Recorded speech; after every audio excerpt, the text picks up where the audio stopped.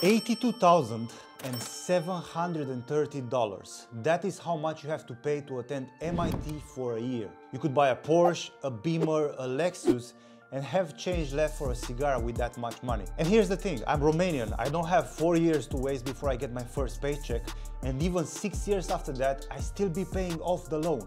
8 years ago, I was a barista who wanted to become a web developer, and I had essentially zero savings. So here's how I became a web developer in 9 months with $0. Imagine an architect who doesn't know what an architect's job is. He doesn't know what he's supposed to build. He doesn't know if it's a hospital, a bank, a school.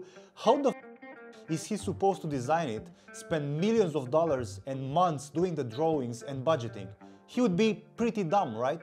Well, that's exactly what most aspiring developers do. This includes myself. For the first 3 months, I was using a platform called lynda.com. It's now called LinkedIn Learning. See how old I am? Just building hello worlds in different languages and collecting a bunch of Udemy courses on sale in my wishlist. I was stuck in this tick box mentality, like when you are at school and you have to tick the topics you've studied. But when it comes to the real world, this mentality will hold you back. Instead of ticking boxes, figure out what you want to build and why it will be useful to someone. Then dive deep into building rather than meaningless memorization. Drill deep into your knowledge gaps instead of hiding away from them. See this chain I'm wearing?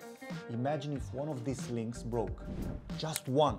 The whole chain would be useless. By ignoring languages or frameworks or plugins or concepts which we aren't comfortable with, we are exactly like the useless chain. The good news is that just taking 1 or 2 days to drill deep into your weaknesses, do a bit of troubleshooting, do a bit of research to fill those knowledge gaps, that will give you a massive ROI, which stands for return of investment in your confidence and effectiveness as a developer.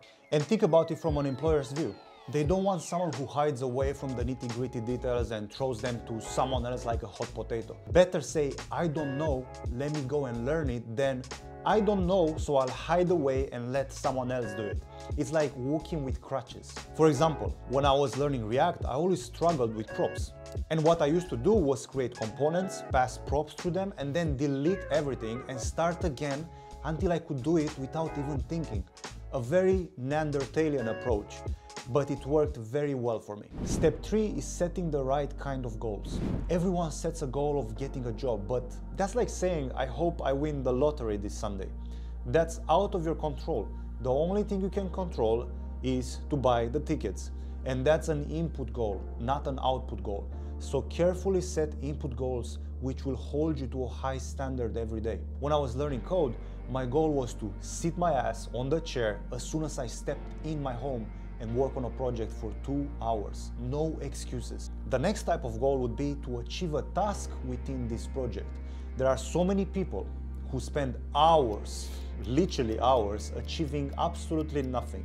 Time passes anyway. What's important is what you do at that time. Are you gonna be the guy that watches a 17-hour tutorial and copies someone else as they write lines of code? Or are you gonna be the guy who actually stretches your brain and builds something on your own? Step 4 is to find a community with people who are striving to achieve the same goals as you are. Would you trust a fat doctor? I hope not, because he says one thing and does another thing. In the same way, there are so many charlatans in this industry. You're not the mayor. Things change. It's easy to feel like you are making progress when really you are just doing the same thing as everyone else who's never ever gonna land a job. I want you to imagine that you're in a boat in the middle of the ocean. It could be just you, or you could have 5 others rowing with you in the boat. But even then, you might not have a compass. You could end up at the North Pole.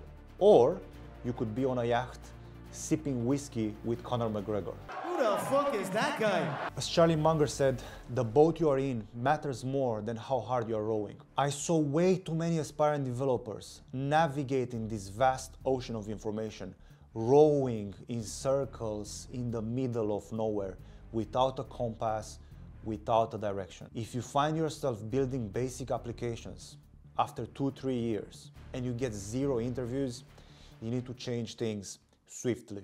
Step 5 is to be extremely impatient. The moment my shift ended, I'm running to the bus, firing up a coding podcast to fill my brain with new words and develop my vocabulary. As soon as I step into my room, I grab my laptop from my bed, open up my editor, and I get coding. Impatient as fuck to put 2-3 hours in. Impatient to add a new feature to my project that I was thinking about for the past 11 hours. You can't control which job application is going to be the one. You can control how many job applications you send. You can't control if a recruiter or hiring manager likes you or not.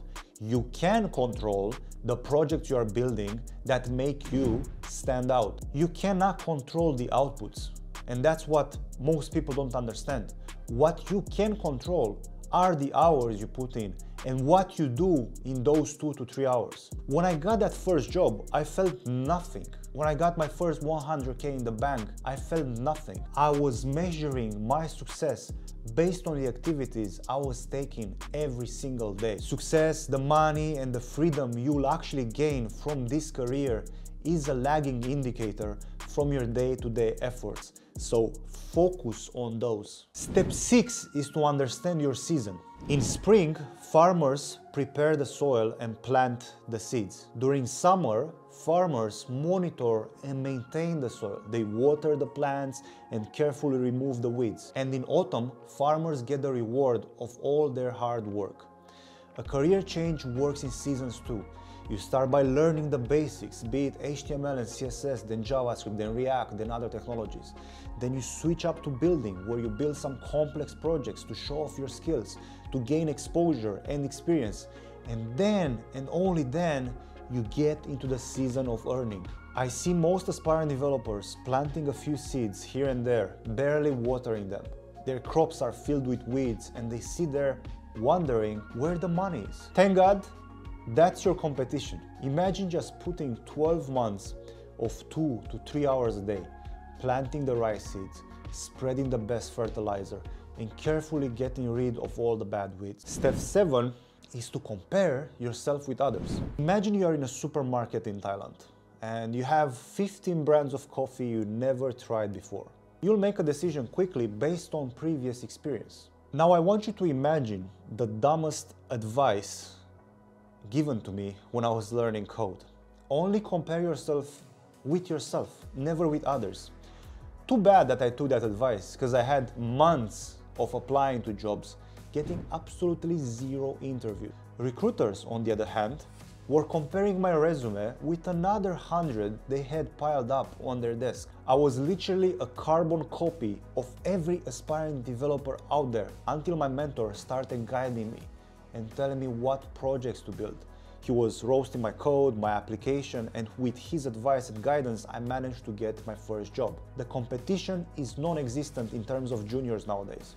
You need to worry more about the established ones, and there are ways to go around that, and maybe I'll make another video where I'm gonna touch on this subject. And step 8, you're only 2 to 3 months away. I remember finishing my first project. I was happy, yet empty. I wanted more, I wanted to learn more stuff, I was hungry for more.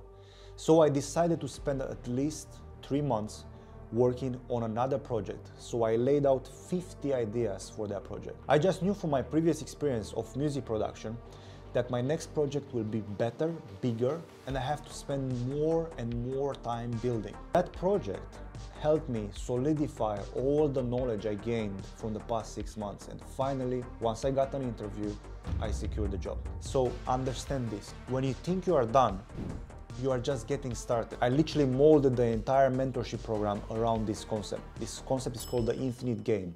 If you never have an end goal when it comes to building your projects and focus on your inputs, getting that job is just a matter of time.